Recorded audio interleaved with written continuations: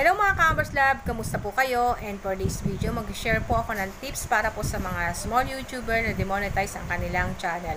But before that, sa mga hindi pa po na-subscribe sa aking YouTube channel, huwag niyo po kalimutan na rin i-click ang notification bell para po ma-update po kayo palagi sa mga new business ideas, tips, and advice na aking i-upload.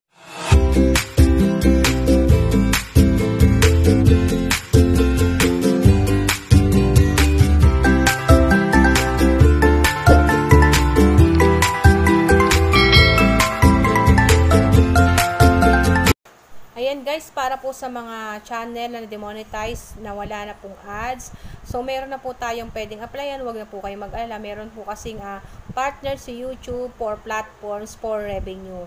At tinake down po yung mga list para po ma-check nyo or ma-search nyo, then makapag-sign up po kayo. Ito po yung mga sumusunod na platforms. So meron po silang mga description and approval kung paano po kayo mag-apply, and meron din po silang basic requirements. So ang number 1 po na pwede nyo i-check is ang Scale Lab. So ang Scale Lab po is meron po siyang requirements na 2,500 subscriber and 4,000 watch hours. Ang approval niya po is estimated for 2 to 3 days upon sign up. So madali lang po. Ang description naman po niya is good for gaming and personal blog content. So, possible din po siya sa high revenue for CPM. Kung mataas po ang revenue nyo, so mataas din, kung mataas po ang CPM nyo, mataas po ang revenue. Then, they are good support on your channel content and giving you wider music library to choose for your blogs. So, now required po siya na pin, unlike po sa AdSense na meron po siyang pin to activate. Then, ang kagandahan po nito is ang payment niya po is through direct bank. And kung wala po kayong bank, pwede po sa PayPal. So, ayan po, i-check nyo po ang Scale Lab. Yan guys, number 2 naman po na platform for revenue or monetize is ang AdRed. So, ang requirements po ni AdRed is same as AdSense. So, ang approval naman po niya is 2 to 4 days upon approval o upon sign up. Description niya is there's alternative helps to promote your YouTube channel as well as protect your video content. So you can easily monitor your earnings, and the minimum payout is $10 only via PayPal. So $10 lang po makakasahod ka na po via PayPal kahit wala pong bank. Yan guys, ang third naman po na platform na pwede nyo pong applyan for sign up and revenue is ang Freedom. So, ang requirements po ni Freedom is same as AdSense, but if you are gamer, kahit hindi po kayo monetize, makakasahod po kayo. Ang approval niya po is 1 to 3 days upon sign up. So, madali lang din po. This is a good partnership platform, especially for gamers. Ayan, gamers po. And good for naman po siya for normal vlogs.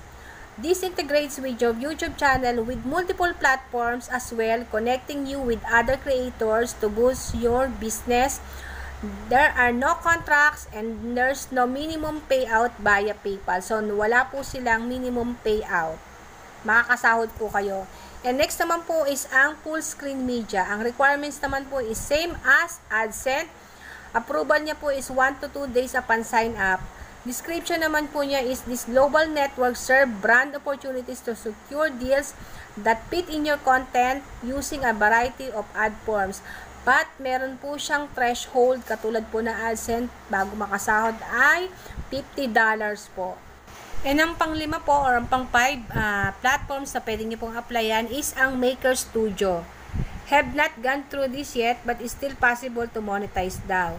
So, konti pa lang siguro yung nag-apply dito, pero approve naman po din siya for monetize or makakasahod ka rin po. This alternative is a digital network that is integrated with the Disney network to boost your channel through promotional opportunities. There is zero commitment to join, and PayPal are sent via PayPal. So, via PayPal din po yung sahod niya. And next naman po pang-anim is ang Machinima. This aim to deliver your content to target audience as well as using brands to widely distribute content. Payment is via PayPal din daw, pero meron din siyang contract na 3 taon. For sa mga option po na bigay ko sa inyo, mas maganda po check nyo po yung AdRed, yung Freedom, and Scale Lab po. And do share din po itong video po ito para po makatulong po tayo sa mga small YouTuber na katulad ko na na-demonetize. Malaking bagay po sa kanila po para po sila po ay makapagsimula and makasahod po and makapag-monetize po. And take note po, sana po sa pag-apply po natin ng panibagong partnership po kay YouTube, huwag na po natin gawin siguro muna yung C2C, yung S2S, para po maganda po yung ating feedback kay YouTube. And please, ito again po sa mga small YouTuber, sa mga hindi po naniniwala sa tips ko po na binigay sa inyo, pwede nyo pong i-search itong mga platform na po para po magkaroon po kayo ng idea na totoo po ito. Again, meron na pong partner po si YouTube sa mga platform po na ito na pwede po ninyong pag-applyan for revenue or for monetization. Again, sa mga hindi po na-subscribe sa aking YouTube channel, huwag niyo pong kalimutan i-click notification bell para po ma-update po kayo palagi sa mga newbies ideas na aking i-upload. Hopefully guys, nagkaroon po kayo ng idea para po tayo ay makapag-apply again. And huwag po tayong mawala ng pag-asa. Upload lang po ng upload. Makakasahod din po tayo. Maraming salamat po.